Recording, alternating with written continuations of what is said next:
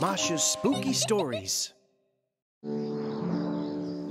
Every child loves to tell amazing spooky stories. And I'm one of them. But all these stories are, how can I say, amazingly fake. But today I will tell you a horrible, spooky true story. This is about a boy who was so afraid to be so little. So here it goes. Once upon a time, in a kingdom 139 lands away, lived a tiny little prince. No, here I'm telling another fairy tale. This time I want to tell a real true story. In an ordinary building at an ordinary apartment, number 139, lived a little boy who was afraid because he was so little. If he was a big boy, he would not be afraid of anything. Because big boys are men already, and men are never afraid of anything. Well, of women maybe. When you are so little, everything around you looks really big and scary. For example, the boy was really afraid that his mommy would put him in the bathtub and forget to turn off the water. The water would rise and rise until it turned into a gigantic ocean. The waves were raging and breaking into a storm. The boy was swimming, but he couldn't get out of the tub. He would finally end up at a deserted island somewhere. He would scream and shout so passing ships would see him. But he was so small that not even a telescope could find him. And unfortunately, captains don't have microscopes. The boy was also afraid of going out for a walk, and in a moment of distraction, he stepped in a black and gooey tar. And unfortunately, everyone knows that tar is the #1 enemy of little boys. If you are already big, you could just pull your foot out and keep going. But little boys aren't strong enough to step out or getting out of their shoes because moms tie the shoelaces really tight. What if a roller truck comes? He was also afraid of riding the elevator alone because he couldn't reach the button to his floor. He could only reach the second floor. Then he would have to take the stairs. The stairs are big and long, and he lives at the top floor. It would take him the longest time to get there, maybe a whole year. By the time he gets home, he would be an old man. And what if he gets sick with a sore throat? And the only thing that could soothe it was strawberry jam. He would go to the kitchen and would try to open the refrigerator door. But it is just so big and heavy that he would need to sit on the floor and wait. He would probably die before getting the most needed strawberry jam. Or something even worse. He would finally get it open, but the jam jar would fall on top of him. The scariest thing of all is that when you're small, your parents would never get you an adult bike. Just imagine something else, having to ride your tricycle until you get married. Overall, it was very scary to be a little boy. Up to that moment, when he saw a small kitten on the street. It was extra tiny. A dog was chasing after it, and the kitten climbed up a tree to escape. So the boy got a stick and chased off the dog. He got the kitten and brought it home to live with him. At home, he poured the kitten some milk and put it to bed. Then he realized that being little wasn't that terrible. Especially when you have someone big and caring next to you. Now the kitten has the boy.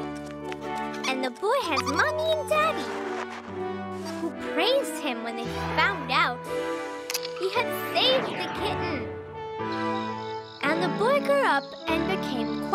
big.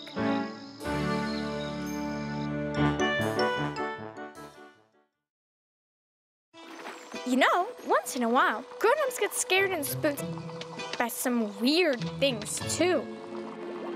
There once was a nice grandmother who was afraid that her grandson wouldn't like her cooking. She was always coming up with new recipes to make him like her food. No matter what, her grandson would always dislike her food that she cooked for him. Is this porridge? No.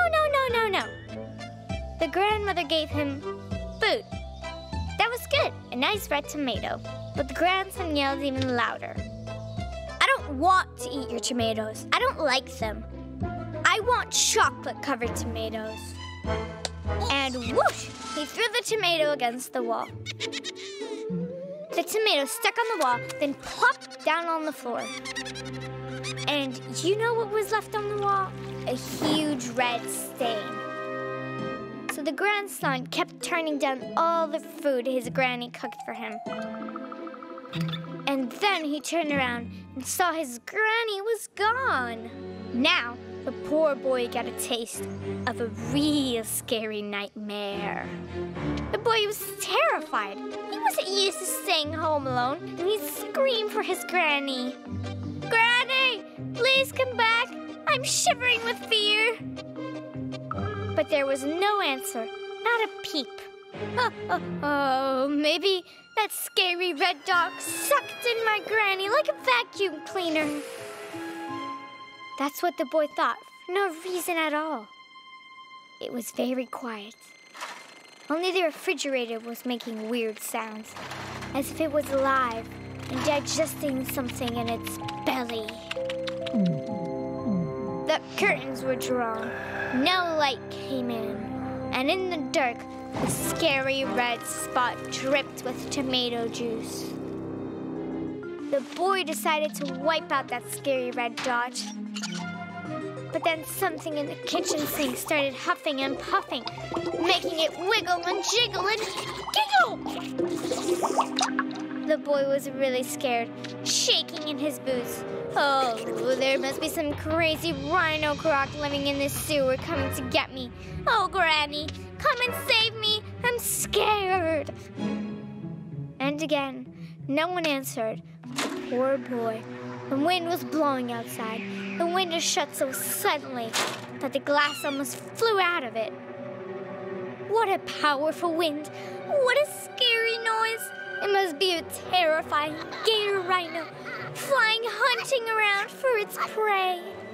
Outside the window, the lightning struck and the thunder rolled. That storm wreaked havoc.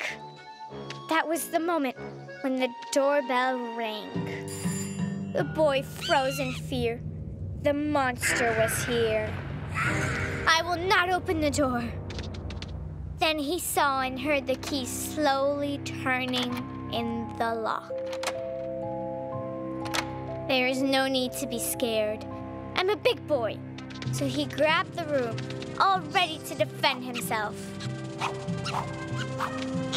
The lock clicked. The door creaked. Who was standing in the doorway? His granny. Hello, my dear boy. I brought some tasty treats for my favorite grandson. Come, my darling, and have some nice snacks. She took out of her bag and put on the table cookies, a bunch of strawberries, bananas, and a vanilla ice cream. His granny even managed to get him some chocolate-covered tomatoes. Oh, I was so worried about you because I left you home alone. You didn't even get scared of lightning and thunder. That's right, Granny. I wasn't scared at all. The boy told his grandmother, all happy, sweeping away the tomato he had smashed before. I thought I should help you out with cleaning. Why should I be scared? I'm a big boy. And before his grandmother had a chance to disappear again, the boy quickly wiped out that red spot off the wall. Grown-ups have a lot to do, in the house and outside too. If you're left at home alone, don't ever moan and groan. Doing homework and chores will kick the fear right out the doors. You should pick up a mop and broom, do some cleaning in your room. And it is not okay at all to throw tomatoes at the wall.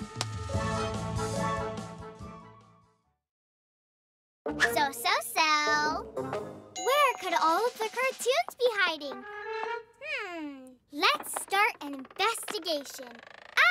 1, 2, 3, 4, 5, 6. Let's look for cartoons to pick. I will press this microphone. Masha and the